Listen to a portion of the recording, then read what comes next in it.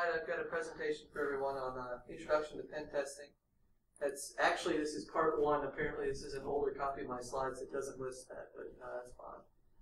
You have to do what's right, basically. You can't go off and hack into a computer that's not yours. That's when you become a blockhead and you get caught, you go to jail for a long time, actually, because our computer laws are a little bit draconian in this country.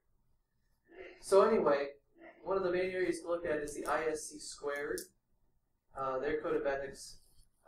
They've got a few basic points. One is to protect society, the common good, and necessary public trust and confidence in the infrastructure. Then there's acting honorably, honestly, justly, responsibly, and legally, providing diligent, competent services to your clients, and advancing and protecting the profession. So I think those are all pretty straightforward. Another big point is to make sure you maintain privacy and confidentiality of your client. And if you're doing pen testing on something other than your own system, you need to acquire written permission from the appropriate authorities, so the owners of that system. So you don't want to just be given verbal permission. You want to make sure that you've got written permission somewhere. Now there's an example form, and I don't have the link on here, but there's an example form on counterhack.com, I think it is.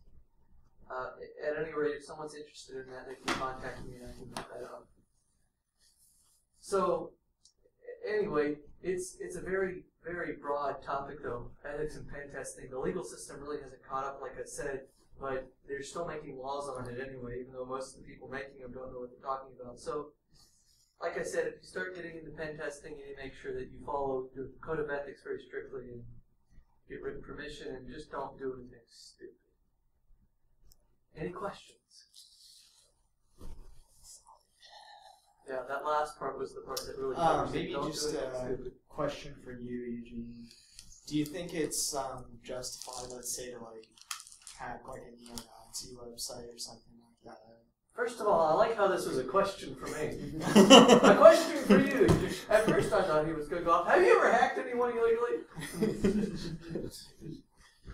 I know. So I mean, it's not a yes or no. I mean, obviously it's not a yes or no. The question, just feel. So usually what happens when you see sites like getting that hacked, they're hacked by people who say, they're trying to do justice. Right. And they're usually Americans who claim to believe in freedom of speech. True.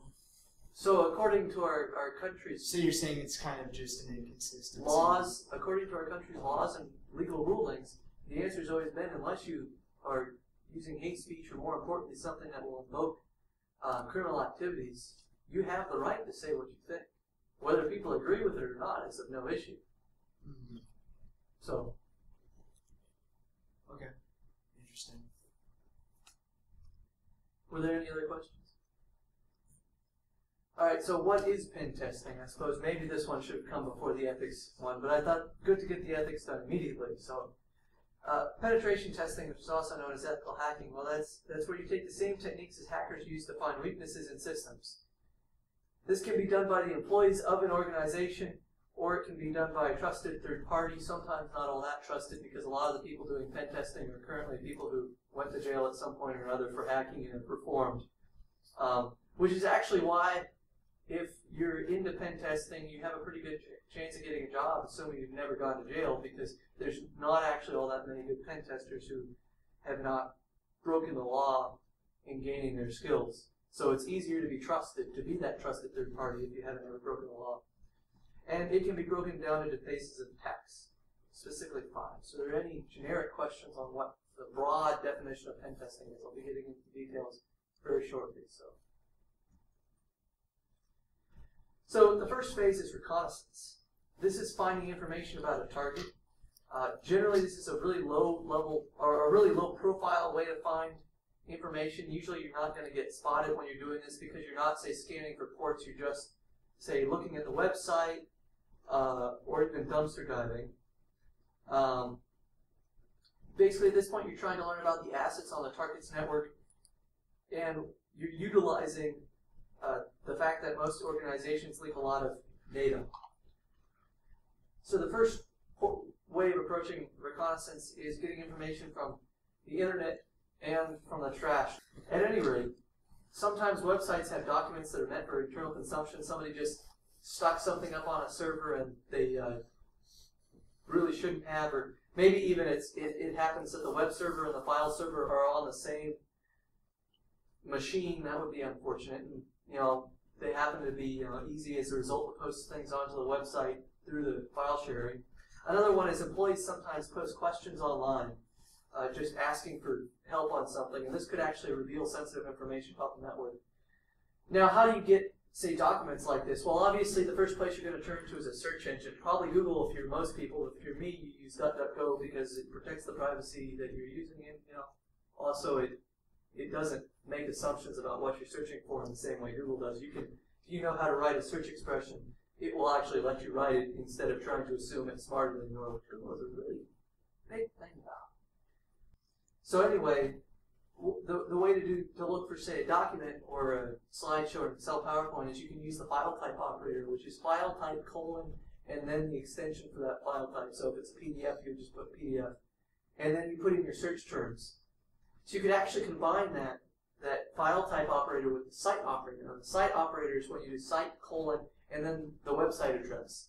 So combine those two terms and you can find all the PDFs that are on a site, or all the Word document files that are on the site, and so on and so forth. So obviously that can be kind of an easy way to get things. The other half of this equation, from the web and from trash, is the trash. Well, dumpster diving can turn up passwords, old CDs, manuals, lots of things, because people don't think about the fact that your trash is sensitive, or your trash can be routed through. People can go into your trash and get things from it. This can become a real big problem when an employee is moving because they tend to throw out a lot of things.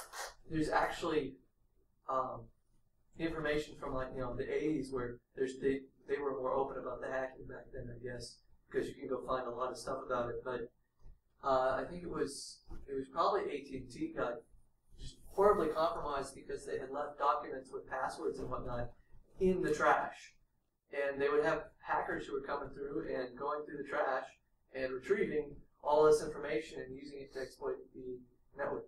Any questions? So the next one is social engineering. The most common approach to social engineering is just talking your way in. If you seem confident, you can probably get past the security of most organizations, because most organizations, that's just somebody sitting up at the front desk. Acting like you belong is key. That's part of being confident. And uniforms can help as well, because if you look like you're the UPS guy, there's a good chance they're just going to wave you on through, assuming you're carrying a package. Spoofing phone numbers as well. It turns out that a lot of people check their caller ID and they say, oh, hey, this is an internal number. I can trust this person is from the same organization as I am. So if you can spoof a phone number, which is easy enough to do because there's services that let you do it, and there's also the potential of compromising a telephone exchange, then you can spoof an internal number. Then you just pretend you're somebody who actually works there, and then you say, oh, I've forgotten this, or I've never been here before, so I don't know it. At any rate, just make it sound like you have legitimate reason to be trying to get this information, and a lot of organizations will let it through. Questions?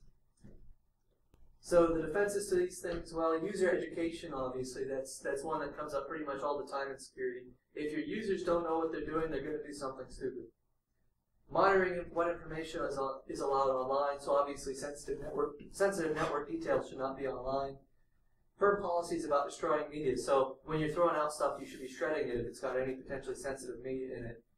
And one of the ones that's really hard to do is strictly enforcing ID checking in your organization. So if I've got an ID card to go work somewhere, it should be checked when I'm entering. Otherwise, there's really no point. If I just keep it in my pocket all the time, what's the point?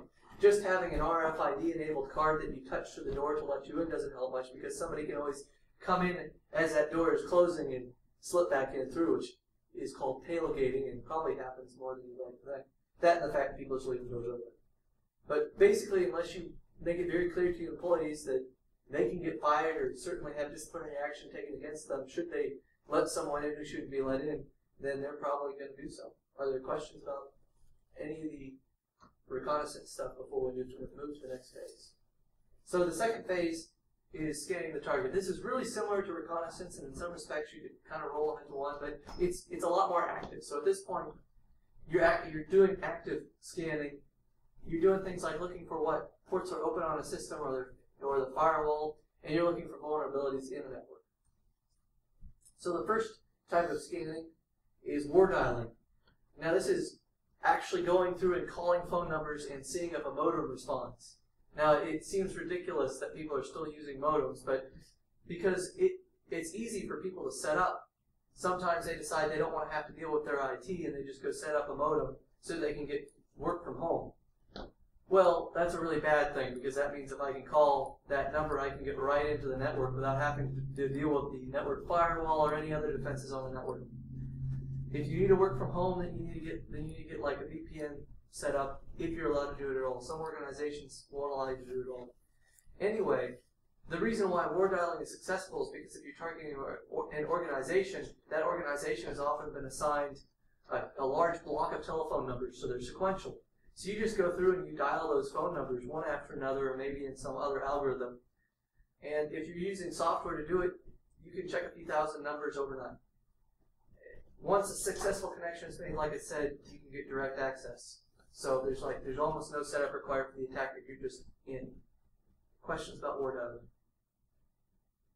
Anyone here actually used the modem? Nate has. Luke has. There we go.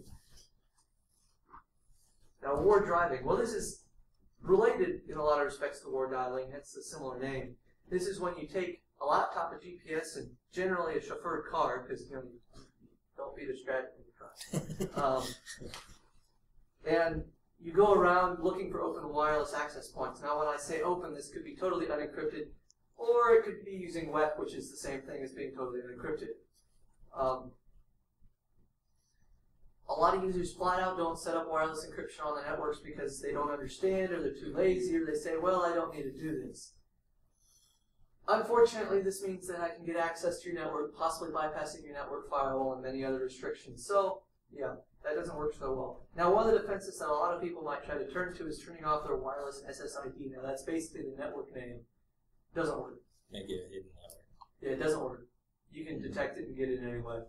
There's a whole bunch of ways to detect it. There's a whole bunch of ways to get the SSID. I've actually played with some before. It's really easy. It's just click a button, wait a few minutes, and it'll pick up the SSID, even if it's hidden. So I don't even bother with it. I mean, there's the argument about layered security, but quite frankly, if you're using WPA2, it is going to stop everybody who can find the SSID as well as everybody who can't. So just use the proper protection in the first place. Questions? Well, we're going through this surprisingly fast. All right, so some of the tools that are used in scanning. Port scanners, these let you find out usually what TCP ports are open. So these are the TCP ports that will respond to a connection attempt. You'll also get some that can do UDP. There's another thing called firewall. This is a technique. I think it's just flat out a technique, but there is a program implementing it called firewall. And this looks to see what ports are open in a firewall. Finally, there are vulnerability scanners, which look for exploitable vulnerabilities existing on the network already. Good question. Sure. Is firewall the kind of system on the computer, the application on the computer that prevents like all ports from being open? Or that's, I guess, one of the things. There are two types of firewalls. Okay. One is what you just described. It will monitor. It can, at the very least, it can say nothing can access this port. Okay. So it just, anytime a packet comes in that is directed towards that port, it rejects it. Alternatively, and better is, because that's the blacklisting approach, what you really want to do is whitelist, which is where you go through and say, these are the only ports that I want to allow. There are more sophisticated firewalls that look at what application is receiving what data. They check to make sure that the application, that something from that computer sent out a connection, requested a connection, rather than somebody requesting a connection. The other type of firewall is a network firewall. That's something that lives sometimes on your router. Certainly it's at the outside of your network because there's no point if it's a machine that doesn't get all the traffic. Right. But all the traffic is routed through it. It also blocks ports. Basically, it's really similar, but it operates on an entire network level. So you want to have both types of firewall, if at all possible. That makes sense, yeah. You want to have something that examines the packets as well as something that examines the ports. Well, there's actually a lot of different approaches to firewalls. Now, what's interesting is if you talk about examining the packets, well, that starts turning into almost an IDS. IDS, depending on how much you examine them. Now, IDS is an intrusion detection system. Firewalls usually don't go that in-depth on examining the packets. Now, they may act as a proxy, though. Now, there's such a thing as an application proxy, which is where you've got a firewall that basically you connect to it for, say, email or internet, and it filters all the internet. There's also, aside from just blocking ports, stateful firewalls, which are basically, like I said, they're the kind that say, is this connection that somebody requested, or is this somebody gratuitously trying to make a connection? Yeah. And they can reject the ones that are new connections. But there are ways around all of them. Yeah. Anything else? All right. So Nmap. Nmap is one of the more common TCP and UDP scanners. If you've ever watched The Matrix, you've seen it for just a brief moment. It's actually in, I think, the opening scene. It's being used by Trinity. So Nmap is short for network mapper, as you might have guessed. It can do some nifty things. It can attempt to detect what service is open on a port or what version, even the operating systems. To detect what service and version might be open on a port, you look for the banner. Now, a banner is what gets sent back if I attempt to open a connection on a port. Not everything sends a banner, but like SSH might send something that identifies itself as an SSH server if I attempt to connect to port 22. The way it identifies operating systems is TCP/IP stacks are different between most operating systems. Most operating systems have different implementations of them. So Windows is a really crappy one. Linux has a different one. BSD has a different one. Cisco has its own. Everybody has their own TCP/IP stack. And they all work a little bit differently. And as a result, I can run things that make it possible for me to guess what it is. I can't always get 100%, but I can often guess the operating system. I may even be able to guess down to the version. It can also perform some network mapping. Now that's when you go in and you ping a whole bunch of different computers within the network, and you try to figure out the organization of the network using trace routes and pings and everything. Nmap isn't actually all that good of a network mapper. CHIOPS, I think is how you say it, is better because it's a dedicated one, but Nmap is something a lot of people have on hand. Now, if you're interested in Nmap, the other thing to look at is called ZenMap, Z-E-N-M-A-P, and it's just a graphical interface for it, and they describe it as providing training wheels to Nmap, because Nmap is a command line interface, and it's a bit rough to learn the first time. Questions? So, just a few examples. The first is performing a ping scan for an entire network to see what's on it. That's nmap-sn. Now, and then your IP for the network. The S is a switch for scanning, and the N just means ping. The next example I've got, and these are just a few examples. There's a lot more you can do with it. The next one would be the OS and version for a particular target, since we talked about that. Nmap-A-T4, and then the IP address of the target you want to learn the OS of. The -A means to detect the OS and the version, and the -T4 is a switch that says to go a little bit faster. Then I've got one on scanning a UDP port or UDP ports using fragmented packets. That's Nmap-SU-F, and then the target. Now the -SU means to scan UDP, and the -F means to fragment. Now, does everybody understand what I mean when I say fragment packets? I don't think so. Okay, so in the IP protocol, there's part of the header says that you can fragment packets because IP is meant to go over a whole bunch of different types of networks. So some networks, like say some routers, can only handle say a 10-byte packet. Now, this is just a totally random made-up number. Okay. But maybe another one can handle 101. So when that 100-byte packet hits the 10-byte router, obviously that's a big problem, right? Right. So the 100-byte router can say that this can be fragmented, and it can just break it into 10 pieces.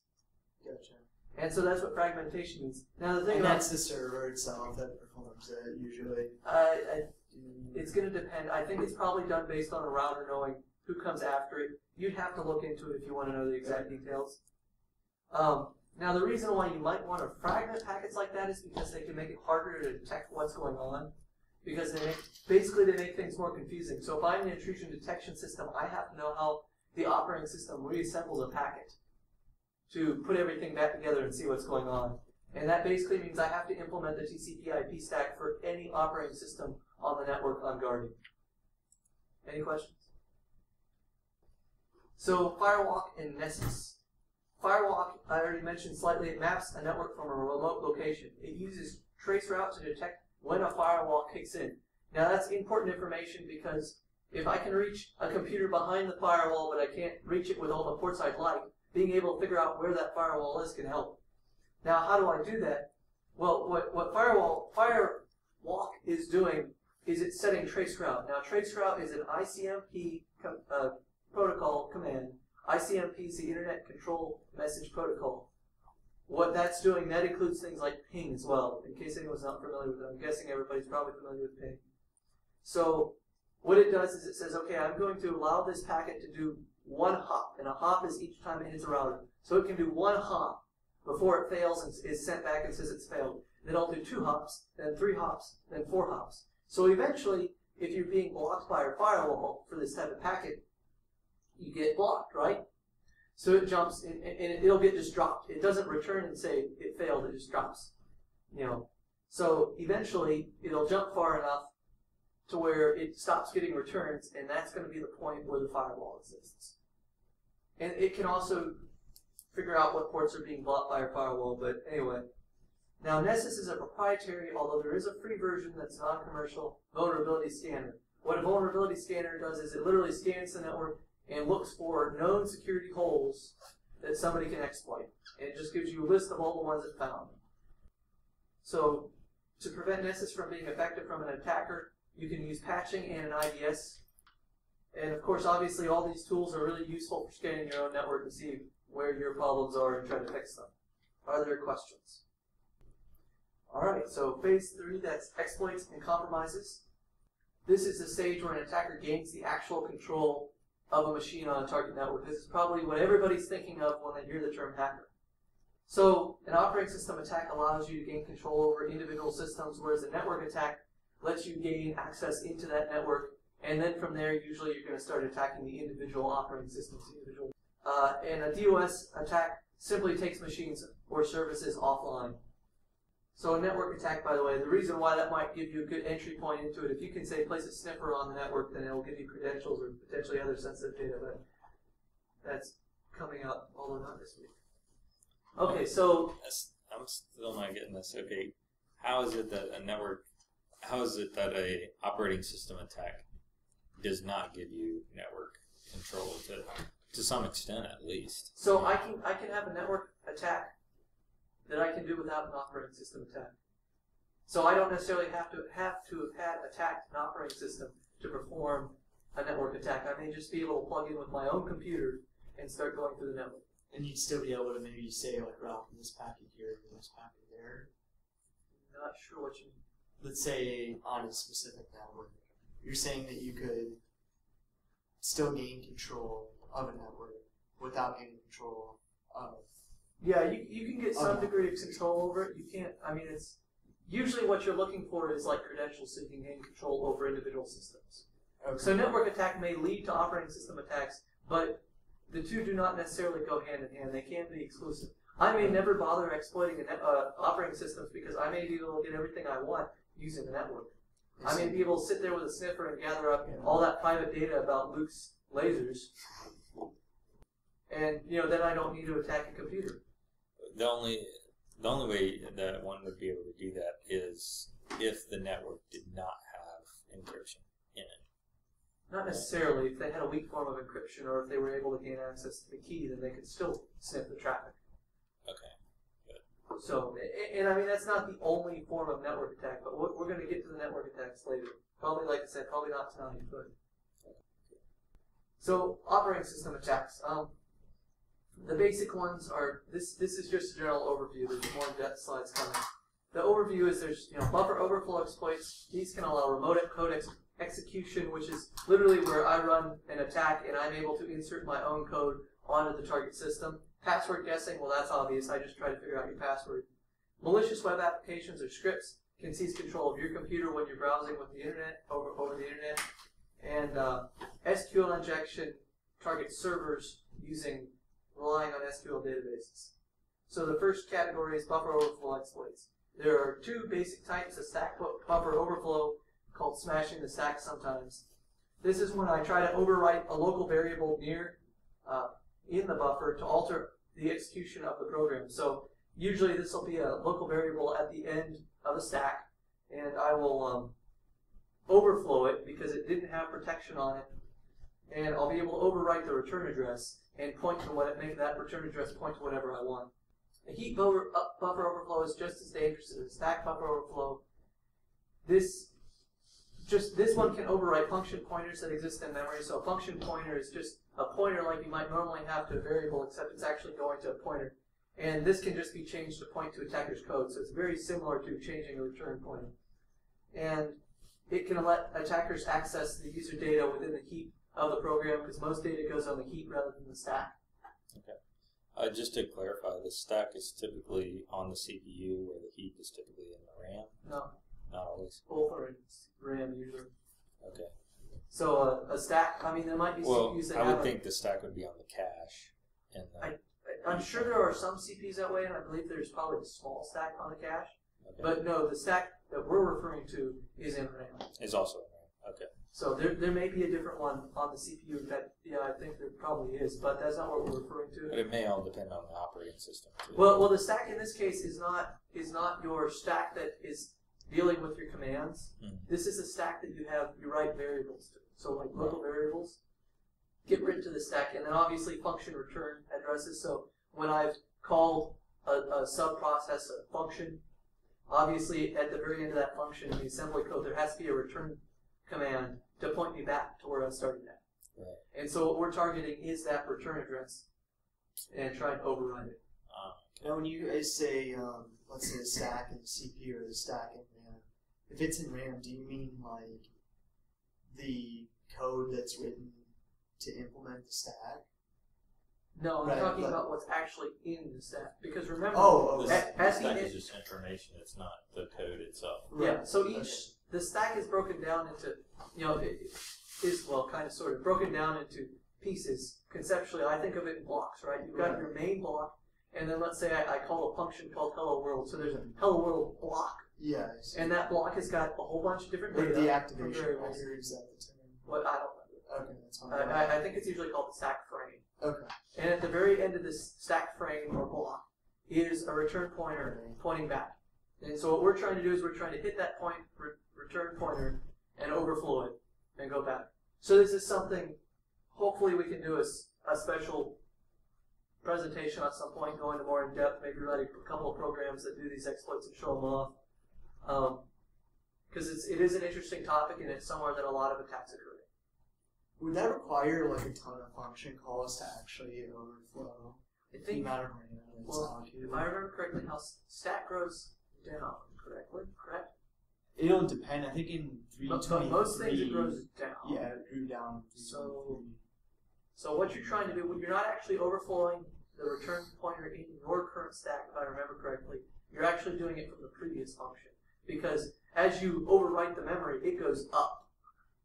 So as you're going past where you're supposed to be, what can happen, what literally is happening, usually, or one of the most common attacks, is I've got a C array, and I take user input as a character array usually.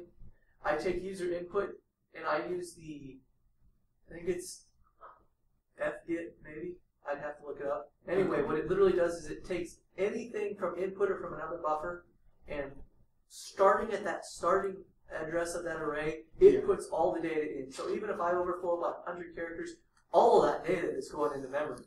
I see. Anything else? So obviously doing that would be a bit of a pain. You have to write assembly, you have to do all sorts of testing to figure out where these buffer flow exploits exist. So you want to automate the process. So what is involved in automating the process? Well, first off, you want to identify individual vulnerabilities on a target so that you can tell which exploit to use and how time-consuming it might be.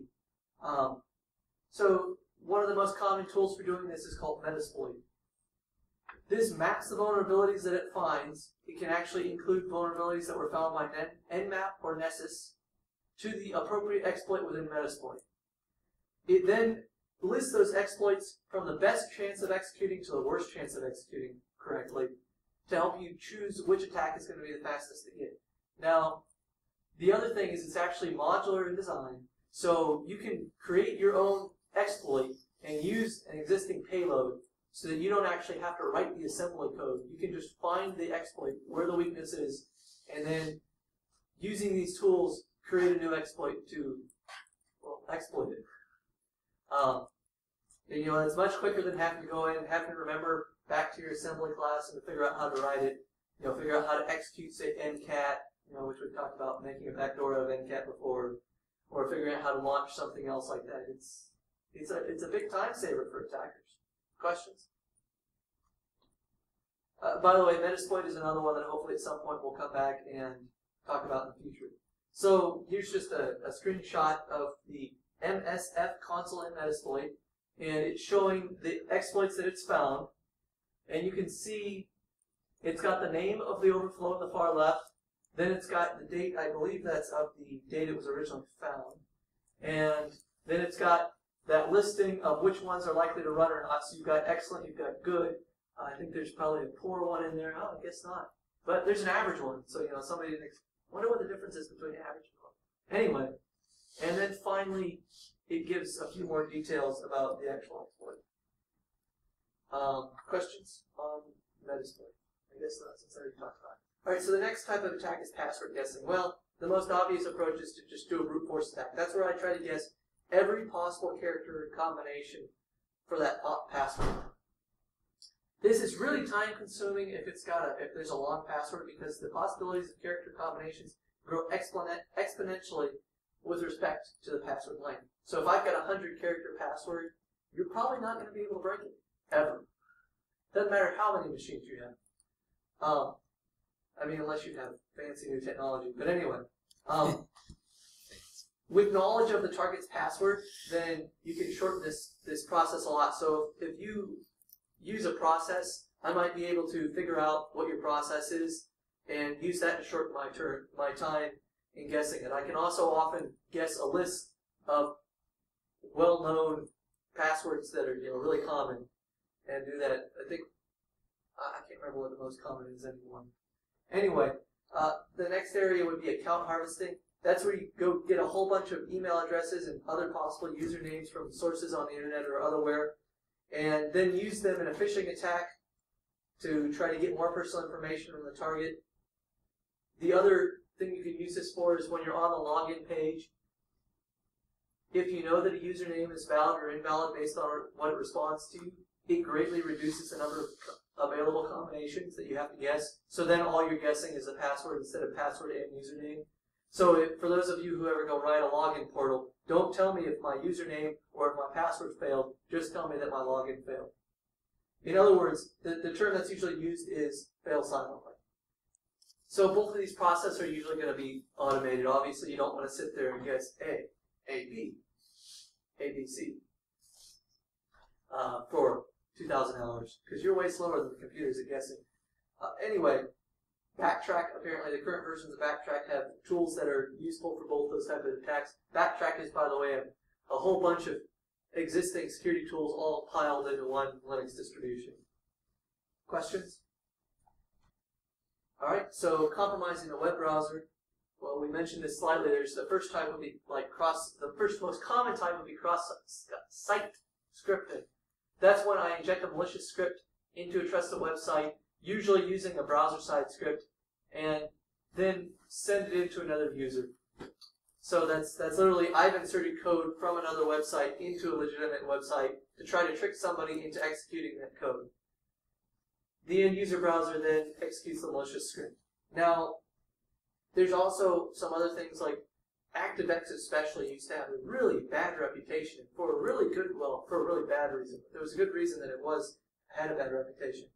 And that was because it would allow you to do all sorts of things, like execute programs on the disk, and they didn't have their security controls locked down very well. So a lot of times I might be able to execute malicious code using ActiveX directly on the computer. I could execute anything, I could read files, stuff like that. So fortunately, ActiveX is no longer as popular, at least as far as I can tell. Oh, and by the way, the major threat through cross-site scripting is going to be like somebody finds out your cookies, which may give up a password or at least access to an account. Then there is SQL. Oh, was there any questions on cross-site scripting or other web browser attacks? Okay, well, SQL injection, probably this is a bad title, but oh well, for compromising a web browser. So SQL injection allows me to spoof my identity or alter and change in any other, well, change data in a database, an SQL database, whether that be to delete it, change it, add things to it. So what it's literally doing is there's a language called SQL that's standard query language. And it's used a lot on websites because I can insert, I can query a database and get back information from it using that. So there's a couple of ways to use this. And the bad way to use this is when you literally just pass it a string. Because then as an attacker, I can go rewrite that string, or I can insert sub commands into it, because you can literally, in SQL, create subqueries. That's the word I'm looking for. Subqueries that could say delete data or anything. I could insert that into an existing query, and then I might have made myself a new user, maybe an administrator to that website, all sorts of things. That's assuming though that the software giving you that form isn't properly. Yeah, that assumes it's not sanitizing. Yes, right. That's the major. Well, that's one of two defenses. One is sanitizing. One is using parameterized SQL, which is where you literally you have in your SQL statement variables. So all that can be changed are those variables, and they will only accept a certain length string. Yada yada yada. This is again. Is that where you bind values to certain strings? Basically, I think. I think that's. I know what you're talking about. Anyway, this is something that's really well known and everybody should be defending against, but they seem to be really common anyway. SQL injections are really common. If you're interested in learning about that, there's a useful tool called WebGo, which is literally a vulnerable website that you can put up, and it has lessons in it to step you through how to exploit it. And this is actually supported by OWASP, the Open Web Application Security Project, which is a really useful resource as well. Are there any questions? So some of the defenses against these attacks I've just talked about. Strong passwords is a biggie. So obviously that deals with passwords. I already talked about failing silently. Keeping your systems updated and patched with the latest fixes from the vendors. That way the exploits don't work. Using an intrusion detection system. There's an open source one called Snort. That is, again, something else I want to go in more in depth at some point, but it could be a while. And especially also using parameterized SQL, I mentioned that as well. So we talked about that. And that totally seals off the possibility of SQL injection. Are there any questions about operating system level defenses? All right. So that pretty much closes it up. Here's some references. Counter-Hack Reloaded, I highly recommend this book. You won't come out of this with the ability to go download the software and run the exploits. What you will come out with is the understanding of how stuff works. And honestly, in my opinion, that's more valuable than being able to use the current version of a piece of software. It's more valuable to learn the skills and be able to apply them on any version of software or to make your own exploits, to know what you're doing. And of course, understanding it helps you in defending against the same things. So a lot of the books out there are literally just telling you, here's how to use Metasploit.